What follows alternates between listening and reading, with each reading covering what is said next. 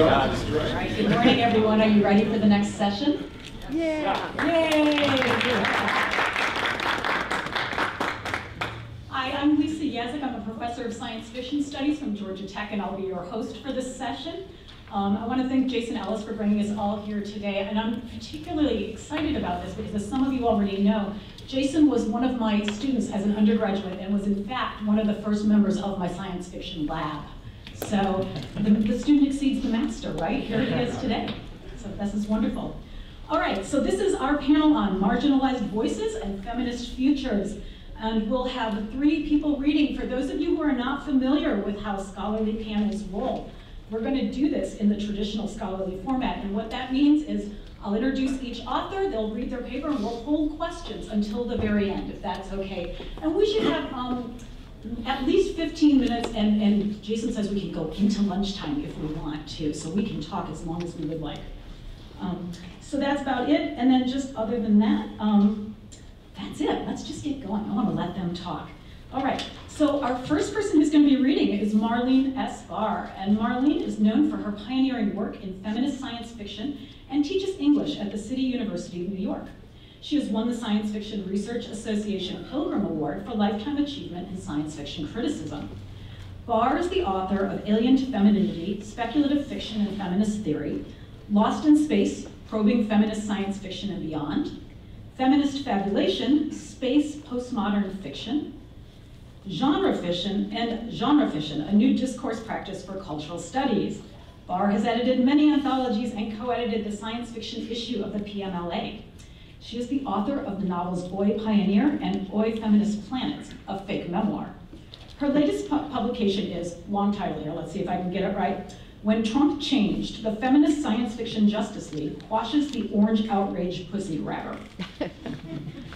And I believe there are flyers for that up here, so just in case you missed any of that wonderfulness, be sure to get one on your way out. Thanks. And with that, let's have Marleen go.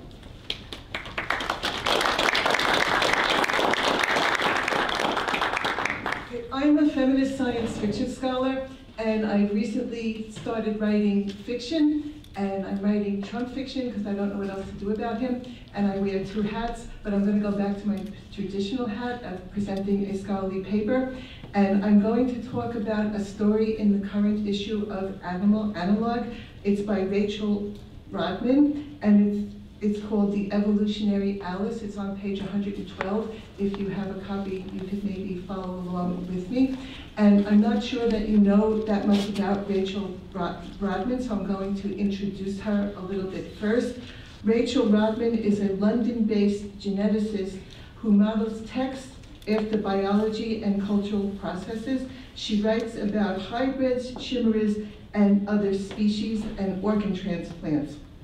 And I'm going to discuss how The Evolutionary Alice breaks apart social categories and biases which emanate from them. And since you may not be familiar with her, I thought I'd let some of her own text waft over you before I get into my text. So I'm going to read you a few examples of her science writing so you could see what she is interested in, and I think that will help you understand my paper better in case she's not familiar to you. So this is part of Rodman's science writing. She says, in other words, equally failed. Organisms were instead grouped by superficial characters. Birds were welded to flying insects.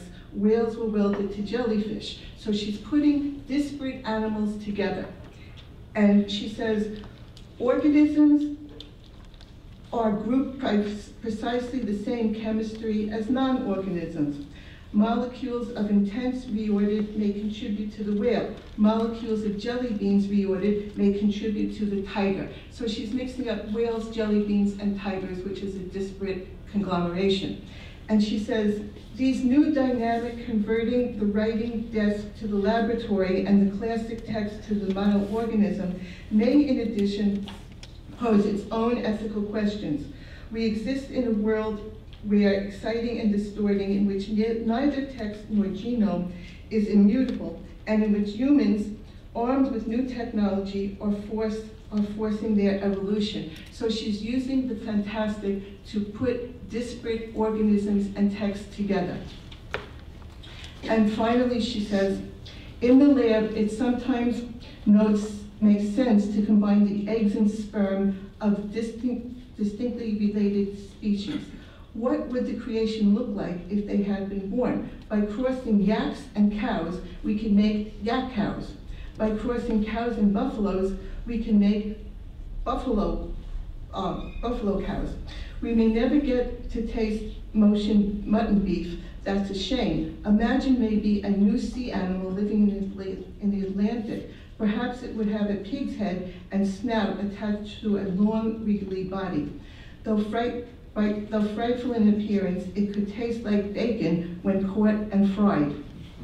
I guess it wouldn't be kosher, it must be fat, even though I wouldn't want to eat it. So now you are familiar a little bit with Ms. Rodman, and to begin my paper, I use two texts as epigraphs to my paper. One is David Frum writing in the Atlantic, and the second one is Annalise Newlitz writing very recently in the New York Times.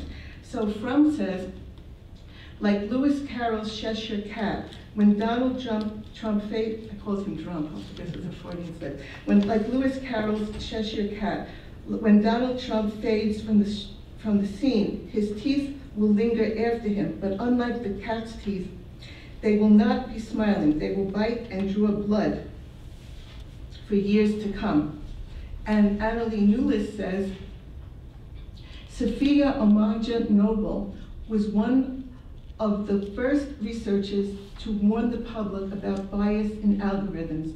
She identified how data from social media platforms get fed into algorithms, amplifying human biases about everything from race to politics. So my paper begins by combining Newlitz and Frum. David Frum uses Alice in Wonderland to discuss Trump's damaging legacy, and Annalise Newlitz comments upon human biases. Rachel Rodman's Evolutionary Alice, in the manner of a fractured fairy tale, juxtaposes Frum and Newlitz to break apart Alice and insert a contemporary feminist reading about abolishing categorization within the textual spaces she opens. Treating the Alice text as a genetically modified organism, she transforms it into a treatise against the harm derived from the knee-jerk social biases emanating from categorization, resulting from, for example, racism, sexism, and political difference. By morphing text and biological context, she challenges automatic bias categorized by using fantastic combinations to create new and impossible species. Her Cheshire Cat would smile when it closely encounters the something new under the sun, at once combined liberally brilliant and conservatively daft human political animal called the Warren Trump, satirically resplendent in a too long red tie and comfortable, brightly monochromatic jacket. The Evolutionary Alice opens with the caterpillar trying to categorize Alice by asking, quote, "Who are you?" unquote. He, quote, maintained that as an anthropoid, and more particularly a prostotome, he was fundamentally superior, unquote. When Alice replies, quote, that she was a deuterosterone, the caterpillar again asks who she is, this time with a little sneer, unquote. The caterpillar articulates the story's focus on scientifically false superiority emanating from manufactured difference. After all, Alice and the caterpillar, quote, had last shared an ancestor 800 million years ago, unquote. Despite the lengthy time span, their ancestor is shared. In fact, Alice herself is not free of categorization bias. She is made comfortable by the fact that the white rabbit, like her, were, quote, both deuterosterones and mammals, too, unquote. She treats the mock turtle with derision derived from difference, quote, that was reptiles for you, she says, unquote. Categorization emphasis continues when the March Hare asks Alice if it is, quote, a bilateritarian, unquote. The March Hare, reassured that Alice is part of his category, invites her to join a celebration for the, quote, 800 millionth birthday of the Uberlaptarian, the last common ancestor of all bilaptarians, unquote. This temporal affinity of all is as fatuous as claiming social superiority for being a daughter of the American Revolution. Quote, Alice perceived that this was a very small party, unquote. American skinheads are a very small party too, quote. Alice, this was all specifically unsettling, unquote. Ditto for Americans who don't think that Nazis are good people too. Categorization in the story is a thing which falls apart when Alice cannot pigeonhole the playing cards who play croquet. She wonders, quote, where, if anywhere, did these creatures even belong? And the prospect of, frankly, that they might not even belong to the tree of life was by far the most distressing idea Alice had encountered all day, unquote. The Queen of Hearts pontificates about how the origins of the species is a fixed definition involving separatism. She says, quote, every species, the Queen was explaining with a shearing gravity, had been created separately and by a supreme intelligence, all in one day, unquote. In the manner of New York liberals contemplating religious fundamentalists, Alice wonders if the Queen's audience of quote-unquote wrapped playing cards are, quote, simply dreadfully stupid, which is a false categorization in itself. The Queen responds to Alice's dissenting opinion by, quote, becoming apocalyptic purple, unquote. As the Queen, quote, bellowed off with her head, unquote, it is clear that the Queen's color purple is no compromise, such as the one derived from combining American red states and blue states. Like a victim of sexual and racial abuse, Alice runs. Her path is blocked by, quote, very oddly colored, unquote, rose bushes, quote, red painted, splashed over white petals, unquote. Hence, the red roses are false category analogous to the fantastic whitewashing categorization narratives upon which racism is based. Alice, hiding in the rose bushes, torn by thorns and paint smears, sees a category-busting vision, quote, the ancestor, 1.5 billion years dead, that linked her with the roses, unquote.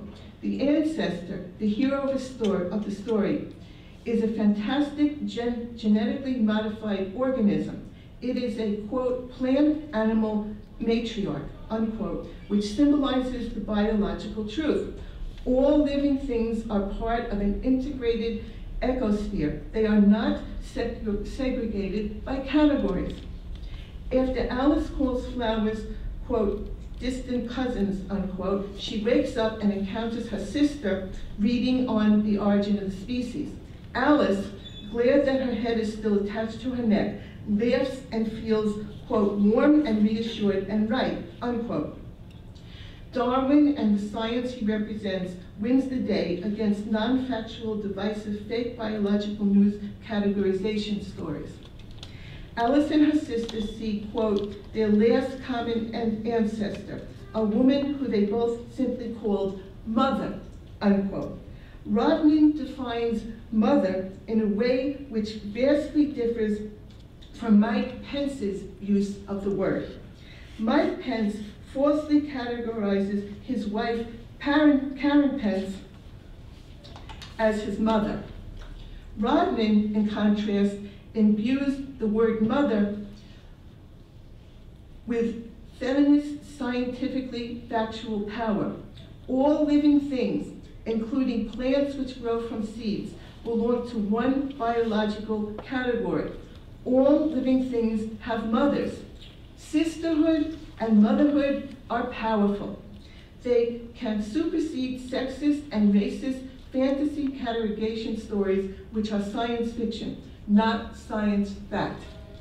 So thank you very much for my reading of Rachel Rodman's story, and I think it's still like a Trump story, but I guess it juxtaposes myself as a scholar and a emerging science fiction writer. So thank you very much.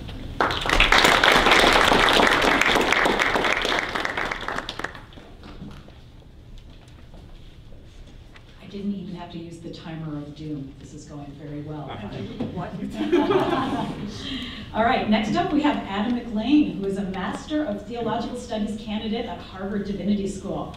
Adam studies the intersection of gender, sexuality, theology, and literature, with an emphasis on questions of identity and temporality. At Brigham Young University, his undergraduate, he served for 3 years as the managing editor of the award-winning science fiction and fantasy magazine, Reading Edge, and he has presented papers at Life, the University, and Everything, the International Conference for the Fantastic and the Arts, the International Congress on Medieval Studies, North American Science Fiction Association, the North American Science Fiction Association Conference, the Society for Utopian Studies, and the Science Fiction Research Association. Obviously, Adam is a man who gets around, and we're lucky to have him here today.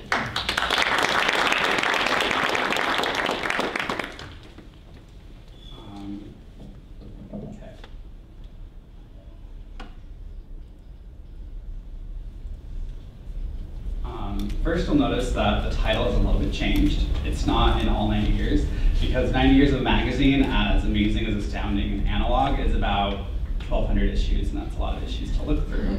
I've been through about 200 to 300 so far, so that's about 3 months of work there. So I did not get to all 90 years, so I'm going to focus more with this presentation on the scope of the project that I'm working on right now, and what I hope to see will come from it, and what I hope to see we'll be able to talk about with it.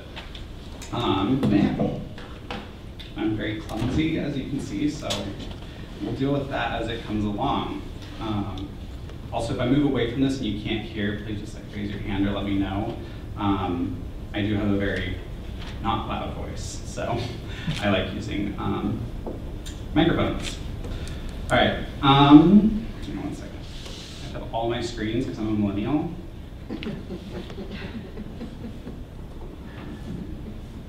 Great. So, in the August 1931 issue of Astounding Stories, Bernice M. Harrison of Indiana wrote in to express that she was, quote, a female woman, who read the magazine, even though in a previous Reader's Corner, Jim Nicholson had considered, quoted from Harrison, quote, the females who consider him crack for reading science fiction and only women who do not care for science in the stories. Harrison stated unequivocally that she was a female woman and that the men who were in her community laughed at her for reading such a magazine. This write-in right here shows that readers, even at the beginning of Astounding and Analog, were aware of the various tropes and stereotypes within science fiction, that it's mostly men, reading about science, and male bodies and minds reading about reading and creating science fiction. She was very aware of that, and she wanted people to know that, no, there are women reading. And so, in all the way in 1931, I think this is the 7th issue then, 7th or 8th issue, there are readers who are aware of this stereotype and aware of this gender bias that is occurring. The question of gender continues into later reader commentaries of the 30s. In September 1931, Virginia E. McKay wrote in to say, quote, a great many men and boys seem to think that girls do not care for science magazines, but they are wrong. Almost all of my high school girlfriends read Astounding Stories or other science fiction magazines. In fact, more girls read them here than boys. While this isn't a broad sociographic statistical study, it does show that gender is an ongoing question in the early years of Astounding and Analog. Even in the January 1932 issue, for example, Helen Hubbard wrote in to share with the editor whom girls prefer, which I don't know if the editors get commentary like this nowadays, but back in the 30s, they really wanted them to know who the ladies were preferring when it came to the people writing. And here she mentions stories by Amy Merritt, R.F. Starzl, Murray Leinster, and Charles Willard Diffin, among others. Yeah. So I pull out these different reader comments to show that gender has been a question from the beginning of Astounding and Analog. the readers have been aware of different factors within that. When I saw this conference, I decided to create a project that I wanted to have finished by now. I'm now realizing it's going to take maybe a year or longer to fully realize everything for it, but it's a project that I'm calling the Visualized Gendered Voice in Science Fiction Project. It's a long-term endeavor that hopes to show how various genders have been given space in science fiction literature to share their forms of the future with the world at large.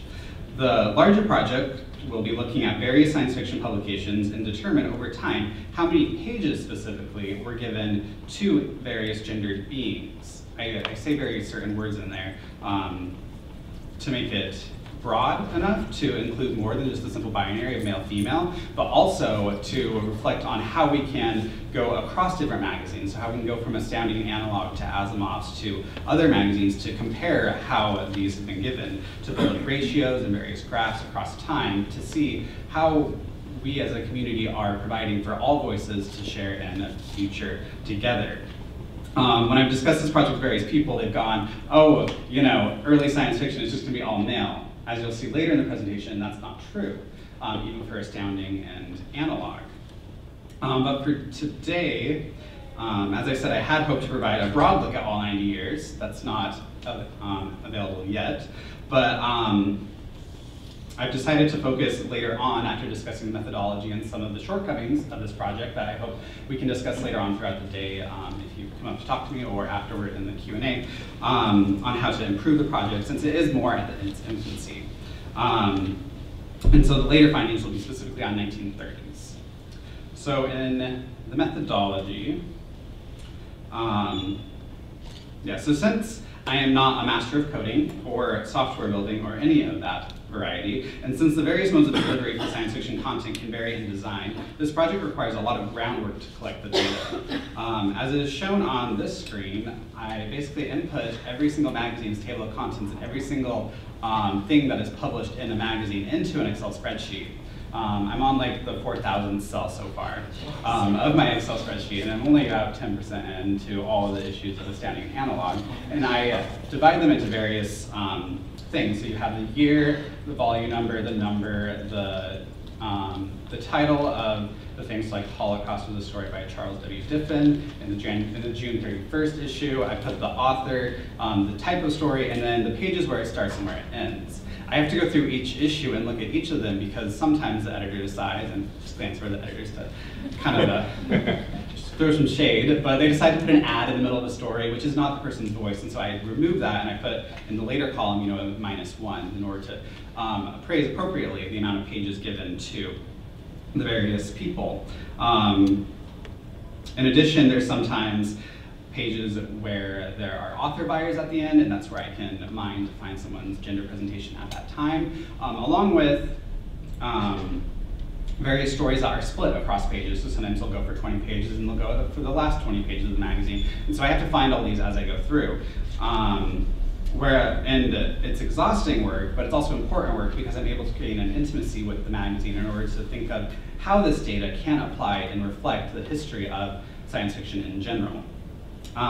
Whereas a coded search for names and pages, I've realized, would provide the same data, the methodology of that would, the methodology that I'm applying where I look at every magazine gives me that intimate understanding of the media being dealt with and allows for better application of the data to the thing. Rather than, here's the data, I'm able to give the data and apply it into a conversation, application to the text itself, to the text surrounding it, and to all of that.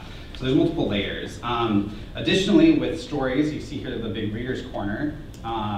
So here you have like a ton of stories, you have the brass tacks, things like that. So I'm able to also see other conversations that are happening within the magazine and growing over the amount of, so far, the 90 years and hopefully 90 more years of Astounding and Analog.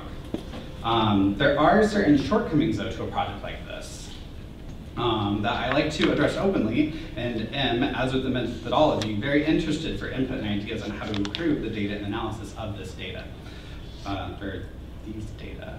I hate the plurality of data. Yeah, so the first is the big elephant in the room, which is a determination of gender. How does someone determine a gender of someone who is on a page? Because they're not there, their body is not there, their individuality is there in the words, but you can't quite pull from words what someone's gender is. Gender, as various theorists, scholars, writers, and lived experiences attest to, is complicated. And I do not believe that simply words like male, female, cisgender, transgender, non-binary, he, her, they, or z, etc., fully encapsulate an individual's gender identity. There's a complication to gender that I'm dealing with as I think through this project. The pronouns, for example, help identify someone to the world and identify themselves as they connect to a community, but the words are still symbolic representations of a complicated, unique lived experience for each person. I acknowledge that in determining someone's gender off of either a pronoun usage or self-identification or determination of the person's writings and such at a certain point in time, for example in the 1930s or even the 1990s and the 2000s and onward, does a harm to the complicatedness of gender. However, it is important, I feel, for us to analyze in mass amounts of data the amount of representation in a given corpus, for then we can assess how various identities and experiences and futures are being represented, and we can make efforts to seek parity and equality of representation if that is our collective goal, which it doesn't have to be. And so that's why I feel it's important to make delineations of people, and I'm trying to be very aware of that when I assign someone a gender. It's very difficult being a gender theorist to do that, but at the same time I feel it's important because it creates this data that we can then work from.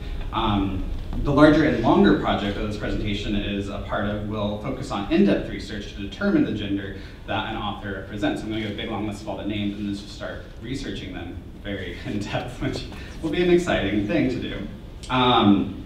It will look at how each author identifies themselves and the pronouns they use. It will then seek, after various interviews and writings of the people, and if a gender cannot be ultimately determined from the broad spectrum that we have of gender, then a gender will not be completely defined. And for a project that hopes to be aware of the complexities of gender and go beyond the binary, I believe that's fine. And so sometimes it may be an unknown gender, perhaps, that they're put into if I can't completely determine. For example, someone from later on only had like four, like I was researching them, they only had 4 stories in Astounding. There was nothing online about them, and they had 2 initials as their name, and I'm like, how do I determine this? So I had to simply put unknown or a third category, which I try to attest for that in order to be aware of the vast complexities of gender. The second shortcoming is just basic data error and the coherency across various media. Because I'm not applying an algorithm to gather the data, there's an opportunity for error, human error, so my error of incorrectly writing down a number or something like that, and I try to amend that by doing a double pass on each of the texts in order to make sure that I'm collecting the correct numbers, and then I build that with other things throughout each issue, and when I'm doing the math for it all, I double check all the numbers just to make sure. It's this very complicated thing that I'm sure exhausts me and hopefully you too as I explain it. So additionally, there's some issues between the various magazines because they come in different sizes. As I saw, I was in the archive here yesterday, which is really wonderful. I noticed for the first time, because I was working from these PDFs that I found of the early 30s issues, that the 1930s Astounding is like that big, whereas the analog today is like that big, right? And so how do I attest for that? In this, I wish I could do a word count of each story, because that would be a true comparison. But I think that's almost impossible. On a side note, I have another project where I'm looking at Shakespeare's words and relating gender in them, and I'm able to do word count there. But here, I think pages is enough of an equalizer between them to provide that ratio building that I want to do for it. So let's get to some of the basic findings. They are not going to be comprehensive, they are very preliminary. And I focus them on women's voices since I wasn't able to do the comprehensive research that I want to for various varieties. And so this is for the 1930s. So for today's analysis, so it's focusing, so another thing for a preliminary thing, it was focusing around what I call gender presenting names. These are names that present for a certain gender according to the time period. And that's how I determined whether someone was male or female within these 10 years. So a gender presenting name is a name that colloquially and generally has been assigned to a member of a certain gender. So for example, Juliet would be a female gender presenting name, whereas Romeo would be a male gender presenting name. But I also realize that those names can reflect to other genders or other identities. So if I came across something that was more fluid between the binaries, for example, Robin, I assigned a third category, and I removed it a little bit from the data analysis that you'll see in the next slide. So this first visualization shows the difference between male and female voices within it by decades. So the 1, 2, 3, 4, all the way to 10 are the 10 decades between 1930 and 1939. You notice here that it's mostly male. That's kind of the basic knowledge that you should have, but when it comes to science fiction in the early years, is it's a very male-focused genre. But you also see there that in different decades, there are female voices that are breaking in. That's the orange part of the graph that is coming into the blue part of the data. And you see, for example, in 1937, that there are a lot of female voices, along with in 1930, the first year, there were some female voices that were able to be shared during that. I apologize for the numbers on the bottom. I didn't know how to change in Excel the bottom of the graph. So I'm learning some software too as we go through this. So this just gathers a visual representation, which is really what I'm hoping is to be able to show people to be aware of the various things. So then you break it down to even further. This is it by every issue from 1930 to 1939, which is 100 and something issues. It's not a lot of women speaking, which is reflective of the time, but also a very sad realization. I have to pull up my other slide because it's animated, which I did not learn today, how to animate in a PowerPoint. But this final thing is some of the things that I pulled across from analyzing these 10 years for amount of women publishing in the first 10 years of Astounding. For example, we had 5 women who published in that entire decade. We have Sophie Winslow Ellis, she published, I believe, 1 story. Lilith Lorraine as well. G. St. John Lowe, which I'm pretty sure is a woman in just the basic Google research that I did. Victoria, I believe. C.L. Moore was a famous author of the time. And A.R. Long, who published, which is this really unique looking theory, she started as A.R. Long using the initials, and then she published as Amelia Reynolds Long. Huh? Oh, she did, okay. I was looking really fast at the data. Oh, but maybe not in other magazines, sorry. So yeah, so in order for this, I think it was A.R. Long and Amelia Reynolds Long and Amelia R. Long throughout those 10 years. So you see this changing of how a woman represents herself to the society. And these are points that I would love to delve more into as the project continues. In addition, you see out of 109 issues in 10 years, only 11 issues contain the voices of women. There were 13 different publications, meaning 13 different prose stories. So one thing I forgot to add is that this part of the analysis removes brass tack, or not, readers. It does basically the plot stories, the poetry, and the science fiction articles, but removes the reader's commentary within the magazine, which is a very core part of Analog and Astounding as they cover pages and pages. And then, as well, in a total of 14,693 pages, women were only represented in 177 pages of that much prose, which is not that much representation. So you see there's a broad discrepancy, which we would expect of the 1930s, but also not as broad as people who I discussed briefly this project with over the last few months, where they're like, no women were publishing back then. There were women, and so what this data can also provide is opportunities for us to look more into the lives of these women, into more of the writings of these women, which I think is something that we all here on this panel are interested in. So just some ideas of continuances and conclusions, a little note of hope, because I always believe there's hope in science fiction. With the data that I'm collecting, we can do different decade comparisons. I wish I could do more decade comparisons here. I focused on the 30s because I was running out of time, but I hopped around on a ton of different issues. So I have some data from the 2010s, I have some data from the 80s, I have some data from the 70s. And we can pull in different comparisons between not only the decades within a magazine, but also the decades to the time period around them. So between the 30s and today, we have second wave feminism, we have third wave feminism, we have post, third, fourth, whatever wave feminism we're in. We have the reactions to those things. We have different leaders in government that reflect into science fiction. Because as we know, science fiction is always a reflection of its time, along with a reflection of how that time views the future. One thing that I found fun in a 1980s issue was this wonderful dialogue between two of the readers. This is Jeffrey Kasten of New Jersey. He writes, I'm just going to read the first little paragraph of it. It says, "Dear Mr. Easton," he's writing in response to a specific person who had written a review in the previous issue. He says, quote, "I was quite disturbed by your book review in the March Analog. In talking about the ruins of ISIS, you state that it is, quote, feminist, but at the same time unusually rational and realistic, end quote. You seem to be implying that feminism is somehow irrational and unrealistic. I don't know if you are simply disturbed by something you read recently. Joanna Russ and especially Susie McKee Charnas are two possibilities. Or if you are genuinely against feminism. You see, so there's this conversation happening about feminism in the 80s between two authors, and they lovingly give a response, as I feel going through a lot of the brass taxes where I found the real juicy stuff, but I feel like the editor always gives a chance for the person who's being attacked or being thought of a chance to respond. So in answer to Kasten, Tom Easton says, quote, "I am not against feminism, since I am for fairness. I am against rabid or fanatical expressions of anything, from feminism to politics to religion, and all too many feminists express themselves as might a rabid dog." You should publish that in the poetry department. It's very metaphorical, right? I'm kidding, no, you don't have to.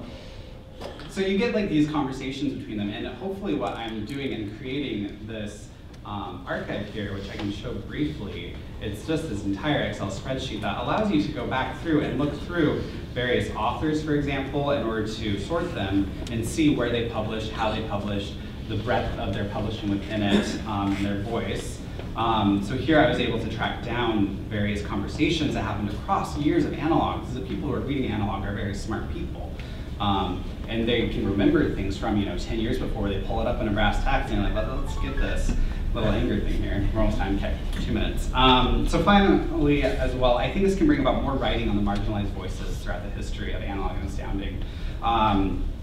As shown in the 1930s, we have marginalized voices talking in the early years of astounding and analog, but also during the 1930s, you have H.P. Lovecraft, Isaac Asimov, and L. Ron Hubbard entering into astounding and analog magazine. And so you have these big people who people generally know, but you also have these other people like C.L. Moore and others that I mentioned, who are not as talked about and should be as talked about, since we're hoping to provide a more, or I hope we can provide a more broad understanding of the history of science fiction. And so I want to end with this quote that I love from Mary Robinette Kowal, where it's pinned on her Twitter account, so it's great. It says, quote, "It's not about adding diversity for the sake of diversity, it's about subtracting homogeneity for the sake of realism." And I love the idea that we're not just seeking a science fiction that is diverse to be just diverse. We're seeking it to reflect the futures of all people so that we can have multiple futures and multiple opportunities to look forward in the future, which is why for this project, I'm focusing on gender so we can broaden that and have that greater sense of realism in our science fiction publishing. So thank you.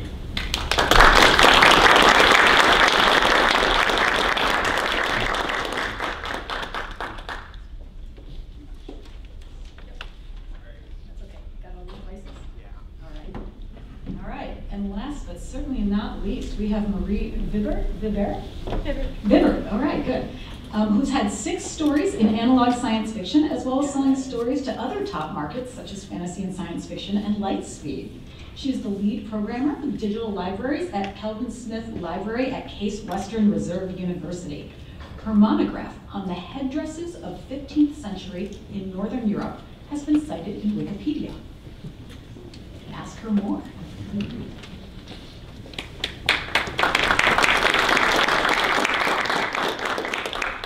I literally threw that in because it's like my only academic paper ever. Okay.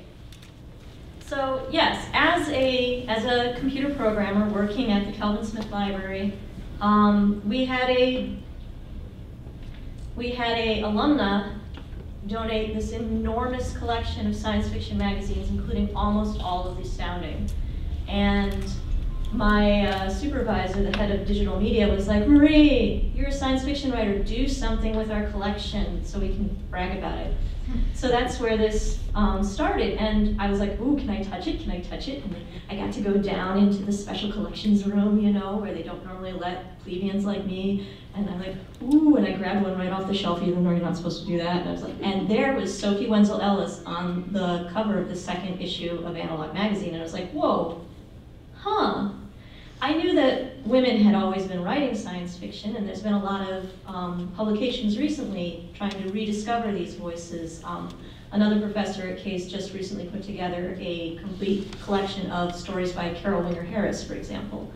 But I felt like I wanted to know about the women who maybe just published once or twice, like the Workaday writers like me, you know, nobody knows. So I decided to take a statistical approach, and I'm going to be looking for female names, not females, because gender is weird, man. The best I can do is just say this name is female.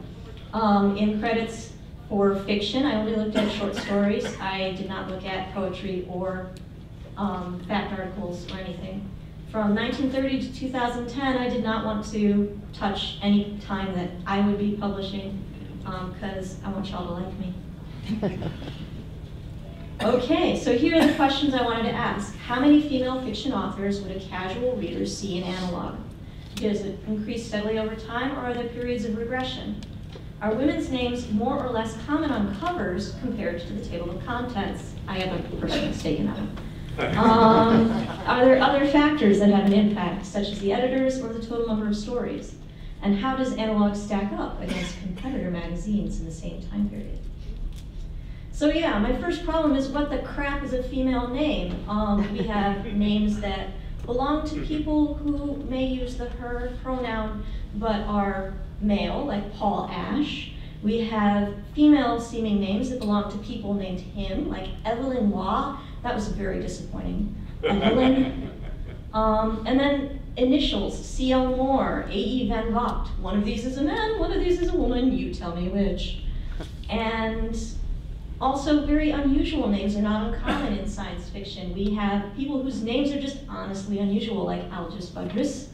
We have J.G. Carr, who's writing under a pseudonym that's based on her initials, which is kind of a weird name. And then we have like Brax. Brax. I'm not gendering Brax. And then there are names that change gender over time, like Robin and Leslie.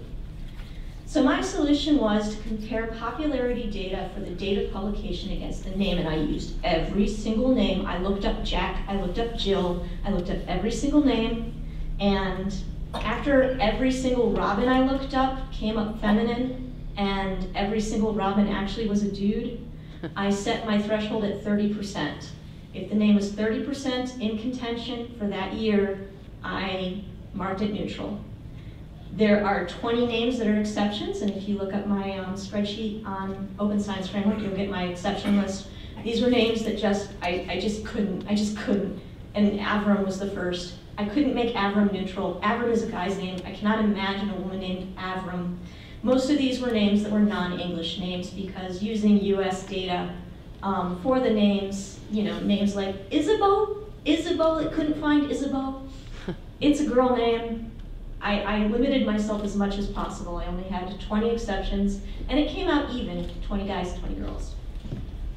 So here's a little bit about my process. My first step was to read every freaking issue of the magazines and manually input them in a database. Yes, I'm a programmer. I wrote a curl script that was going to scrape the ISFDB. It could not determine what was a short story and what was a poem. It was bad. And then I tried to automate the gendering of names using Genderized.io. Everyone's a girl. Huh. Everyone's a girl, because Genderized.io uses machine learning with modern names, and modernly women have more diverse names and men have fewer names. Back in the day when Evelyn was writing, men had more names. So yeah, no, I had to manually do this. I'm sorry, I'm a bad person. So yeah, I manually wrote down everything in a spreadsheet. Then I gendered the names manually, looking up on this Baby Names website. The Baby Names website I used is now down, and I'm very upset about that. And then I had two volunteers, Dawn Vogel and Erin M. Hartshorn, randomly select issues that I had done and double check my data and regender the names. And then I just made a lot of spreadsheets, guys, and that's what you're gonna see. Here's a picture of what my spreadsheet looks like. Adam, if you want to steal some, you can. How did that look? This is the first graph I pulled of women and men and initials and unknowns in analog from 1930 to 2010, and it's a gross, oh, I can't do anything with this. So the first thing I did was to look at just the fraction of female names. It says fraction because I didn't figure out how to multiply the column times 100 to make it percent. So this is the number of women's names in that year of issues divided by the total number of stories in that issue. And as you can see, drum roll, it trends up. We knew that. But you'll notice that it's really not a steady climb. There's this like peak in the 70s, you know, and then a trough in the 80s. I remember the 80s. And the 90s are pretty jumpy, uppy, downy. So let's look into some of that. But first, some fun facts. Sophie Wenzel Ellis was in the second issue of Analog. Go, Sophie.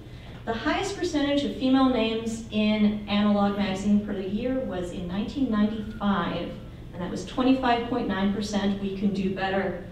The Analog table had 410 female name credits, representing 143 unique names. And again, I'm not saying these are actually women, these are names that were determined female. I had 6,042 rows of data for Astounding and Analog. 1931 was the only year that it was Astounding then. I'm gonna just interpose this. Why did you change the name of the magazine? 1931 is the only year with no women credits, so that's not too bad. I wondered if my decision about gendering names skewed things, and so I tried to determine gender based on pronoun use or use of strongly gendered words like mother or husband. And this is the chart in the orange line are the discovered female gender versus named genders. And while there are, before 1988, there are consistently more discovered female than named female, which you can understand. C.L. Moore's cranking them out. There's others, Paul Ash. There's this nice peak in the 70s. And then in the 90s, it's lower. And I call this where strangely suddenly there are more women's names than discovered women. That's because it's really hard to find the gender of someone in the 90s. They're too old to have a MySpace page, and they're too young to have an obituary. When I compared my undetermined genders over time versus guessed female over time, they both trend upwards, so it is possible that my undetermineds are more likely to be female. So then I looked at initials, and when I compared the number of initials users who I discovered female pronouns for and the numbers of initials users that I discovered male pronouns for, what I discovered is here, the male line is the orange line on top, the female is blue, and the yellow is unknowns. There's kind of an unknown peak again, you know, right around 1989, thanks to MySpace. That you see that linearly, the use of initials by men is going down, and the use of initials by women is steady. So, figures will be slightly lower than actual on female participation due to these pronouns. Female use of initials is steady over time. Now, these are the magazines I chose to compare to. I picked them because they are big names and that they had good long print runs. Asimov's, Amazing Stories, FNSF, and Galaxy. And here are their little percent female versus total charts. And they look kind of weird. Although Amazing Stories look surprisingly like analogs. At a glance, milestones. The first woman in Amazing Stories through my gendering of names method was Jackie Morgan in 1926, but I don't know. Claire Winger Harris is for sure female, from Cleveland, Ohio, and she was in 1927. Their peak was 34% in 1990. FNSF's first woman was Winona McClintock, and their peak was in 1991 at 34%. Galaxy's first woman, Catherine McLean, first issue, peak at 35.7% in 1995.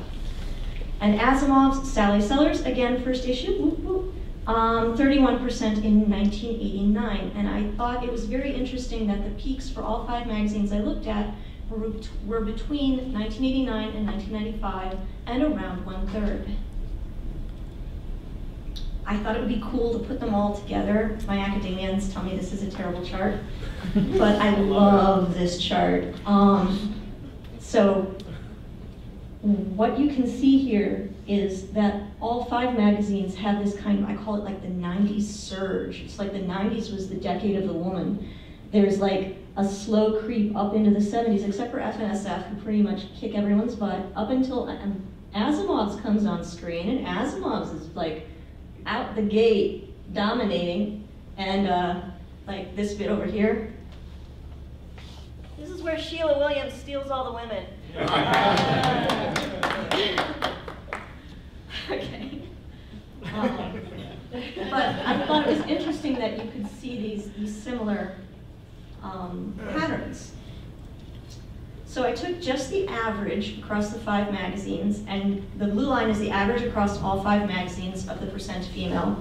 And you see again, there's this like steady growth, a dip in the 80s, and then a huge peak in the 90s that dips down in the early 2000s and then starts to recover itself, mostly due to Sheila. No, I'm just buttering her up. When I saw that analog peak in the 90s had those huge bites out of it, I wondered if it might be because analog as a magazine is more likely to have initials users as their publications. That was interesting with Amelia Long. She started as Amelia Long, but her first publication in analog was AL, right? So if you look at this chart of the average of initials users by year for all 5 magazines, and then purple is Astounding Analog, you see it's much higher. It's especially early and then in the 90s. So here I just took that chart and I grade over time periods when analog or Astounding have more initials users than average. And as you can see, it's most of the time. Except right in that beautiful 70s peak. Interesting, eh?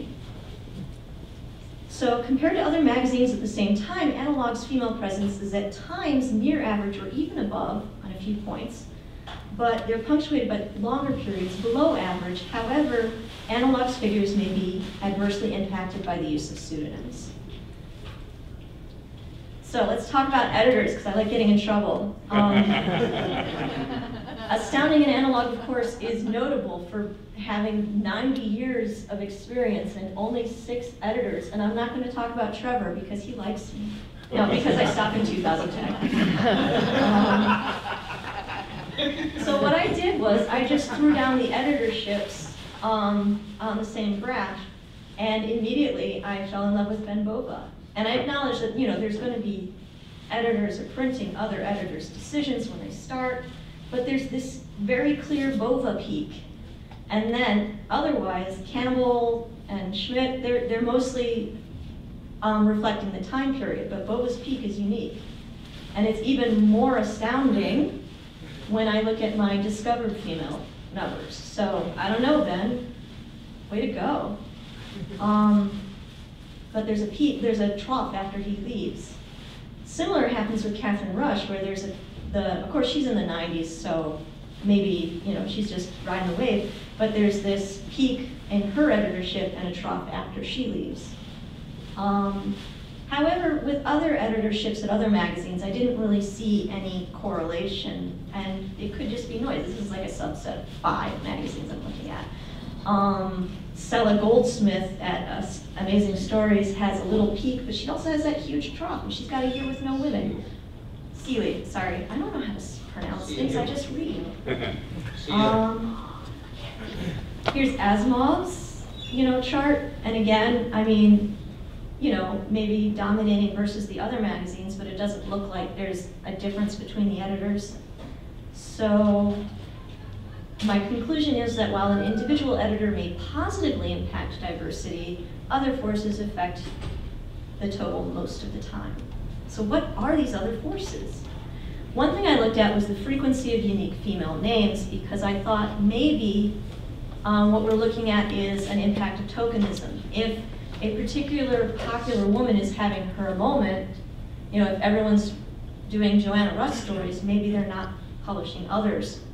So this is the count of unique female names in analog from 1930 to 2010, sorted by number of appearances. Maya Catherine Bonhoff is the star.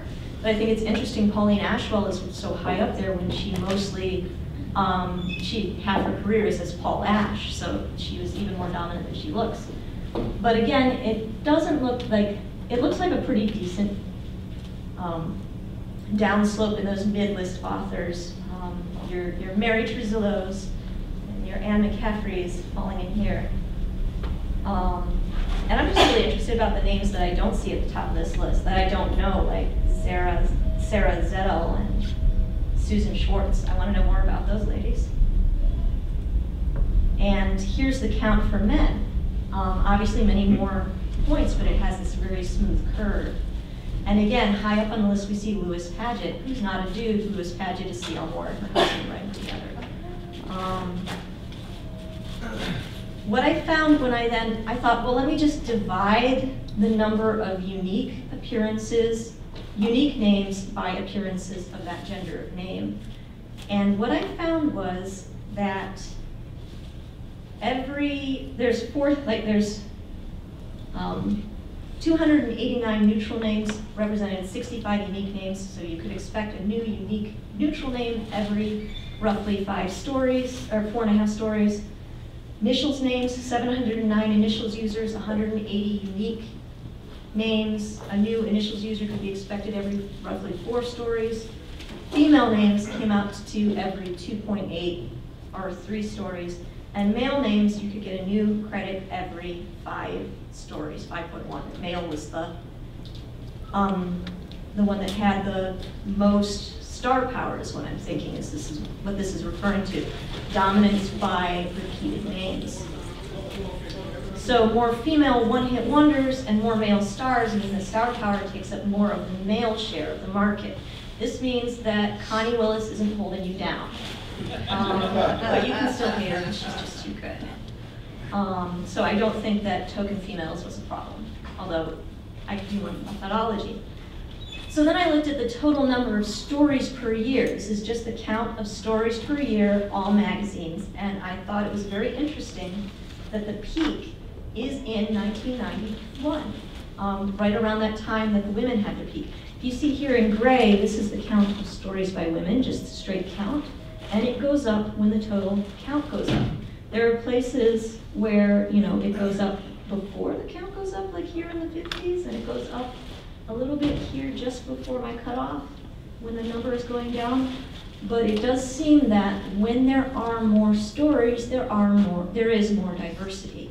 And it's entirely possible that in 2000, when we were bombing, and magazines were scrambling for readership and cutting down and magazines were closing, that the fewer places for fiction meant more competition by the traditional, and more of the stars, those male stars that take up so much of the market.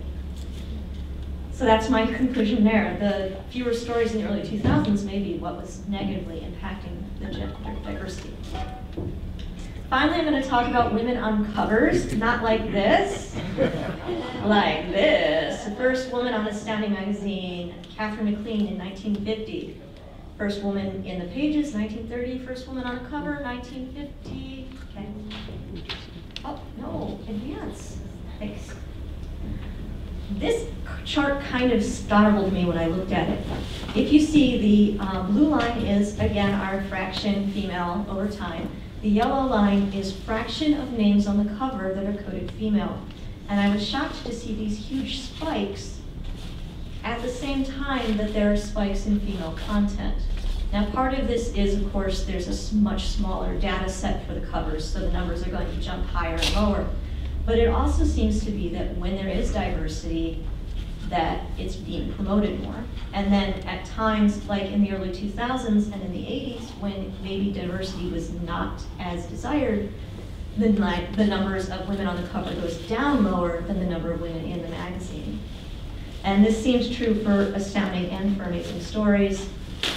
I then thought I'd switch it around, and I looked at men on the cover over time. So the blue line is men in the table of contents over time.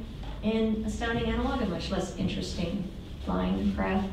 And the yellow is men on the cover. And the dips, there's these dips in the 40s, which are mostly during a time when a vast majority of the writers were initials. So that's the initials users squeezing out the men there. And then the men are above the line. There are more men on the cover generally than in the table of contents until 1989 and the rise of woman power. I'm telling you, the 90s were pretty great. I should have started writing, publishing anyway. Okay, I'm sorry. Okay. And this is women on the cover, all 5 averaged, and as you can see, there are a few. It smoothed out the peaks. There's a couple of peaks above than average inside the table of contents, but in general, it's like the opposite of the men. It's mostly fewer women on the cover than on the table of contents, with a few exceptions. So in general, men get the cover more, and cover representation may exaggerate with the market values. Here is an overview of my conclusions in this presentation. What was up with the 80s and 2000s? I don't know. There needs to be more research on this. Is it possible that there's backlash after Activist Editors League? And also, how do I account for the fact that we have roughly 5,000 male names and 400 women's names, and how do we account for that statistical variance? There's a lot. I want to do a paper on the freaking, like, the art and how it changes over time and stuff. It's been such a great experience. And these are some people who helped me out. Of course, Aaron and Dawn, who did my double checking, and my coworkers who, like, read my paper with me, and my sister and my friend Neela, who helped me with my pivot tables. My complete data set is available on the Open Science Framework. I made a bit.ly URL for you guys. And it includes data for Omni, Fantastic, Unknown, and Weird Tales, which I did not aggregate into this presentation. And I'm sure I missed something, but thanks.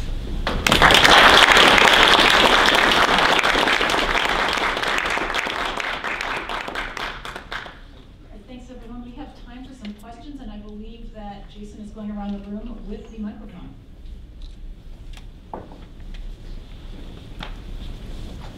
I noticed Hank Stein in there. Yeah. Hank Stein was a man, but he had a sex change operation and became a Jean Marie Stein, which is perhaps confusing for some people.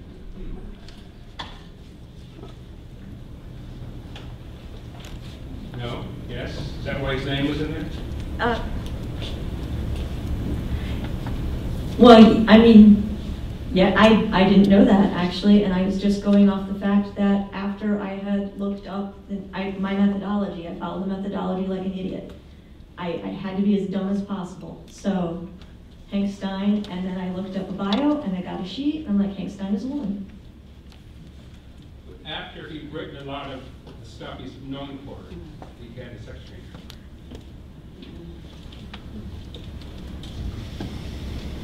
Hi, one point about, brief point about methodology. My field, computer programming, did actually peak female participation about the 1950s when my aunt was a programmer. So I might look at that. And I think I've heard like Swedish gender diversity increases in times of increasing freedom in Sweden, but I don't know anything about that. Question is about people like C.L. Moore, where the folklore I was taught was that she did write initially with initials so that readers wouldn't be turned off by thinking that she was female. You mentioned another instance. who progressed from using initials to using a female name. Could it be that a lot of the initials were that? If so, would that affect the results? And actually, for you, Dr. McLain, I really do wish that you had done what Ms. Vibbert did and have the error bars of the three categories of the unknown, and in particular initials. I don't know as much about the history, but C.M. Moore is a huge example of that, where she did start not being identifiable deliberately, but didn't work, or she changed her mind. I did come across a number of women who started with their initials, and then as their careers took off or as times changed to using their first name, yes. And I also came across, actually, the Internet Science Fiction Database is a great place to look for that, where they have a tracking of pseudonyms, and you can see not just women hiding behind gender-neutral names, but also occasionally you have people publishing under less ethnic names or more Anglo-Saxon names, which I found very troubling, and I'd love to do another paper on. Well, Isaac Asimov, Paul French is an example there. I know I would like to see that graph. Oh, and one other minor point. You don't need to web scrape the Internet Science Fiction Database. They will allow you to download the entire database. I thought that, but I was afraid to talk to people because I'm shy. You don't know it. Oh, their help desk is very helpful. Other questions? The Asimov Paul French thing, the juveniles were published as Paul French. That's the only reason for that. However, there are people like Andre Norton, whose name originally was Alice Mary Norton, and she had it legally changed to Andre. She had it legally changed after she became famous, and she's from Cleveland, Ohio, librarian at the Cleveland Public Library. And if you look at Starman's Son, it takes place in a post-nuclear war Cleveland, Ohio. I have a whole other presentation on Andre Norton. But again, I wanted to be dumb about it because I had a crush on Andre Norton as a kid because he understood women so well. And when I met Kim Stanley Robinson, I was hugely disappointed. So that was another motivator for me to focus on the gender of the name and not the person.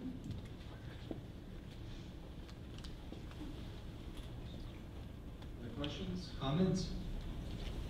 I think the brilliance has stunned them, everyone into silence. It was a wonderful, brilliant presentation. Yes, Yeah. thank you so much. Very Let's applaud them.